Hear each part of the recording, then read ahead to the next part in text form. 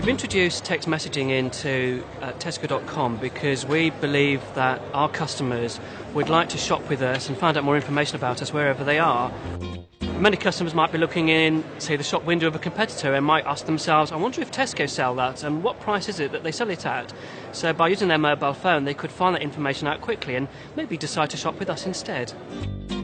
What they're able to do is send a message to us and we can return with information currently about the stock levels of a particular product, but ultimately what we'd like to be able to do is allow them to buy the product using their mobile phone and a text message.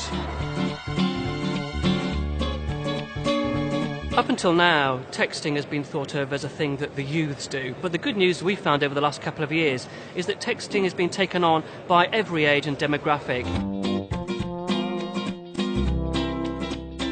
One of the interesting projects we're going to be using the SMS server for is to alert customers who have ordered groceries from our Tesco.com website the predicted time of when it will actually arrive at their door.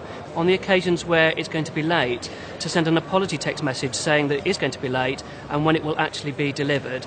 It's another example of how we can use SMS texting for excellent customer service. It's a feel-good factor that allows them to continue shopping with us because they know that we're looking after them. We've got some very good projections with how we feel customers are going to be using this service over the next year, so much so that we've actually bought 750,000 text messages from O2 in order to provide that service to customers.